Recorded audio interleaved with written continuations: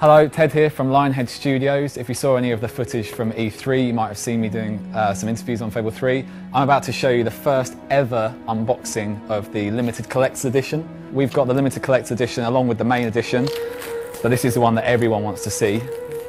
So you've got at the top Fable 3, the logo embroidered at the top, and then you've got obviously the chicken underneath because it's Fable, and it comes in a lovely book case, which is very nice, so it can go on your any shelf. So the front just comfortably slides off like so. Drop that down. And then we've got the book. So it's got the guilty on the front, guilty on the back. And then open it up and you've got the game inside. It's got a lovely fabric lining. Looks very expensive.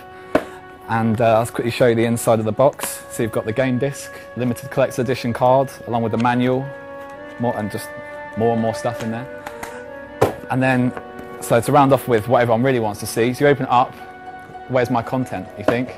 There's a nice little hidden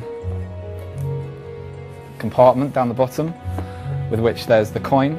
So you've got good and evil, so you can make some decisions in real life if you want to using this coin. And then we've also got the cards. So let me just open up these collector's cards.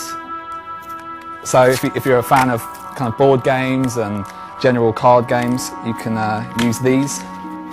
Might work well in the pub or late one night, maybe on an aeroplane. So you've got the Joker, the Ace, and you've got various different characters on each card. So here you've got Reaver, Logan, obviously the Butler, Jasper.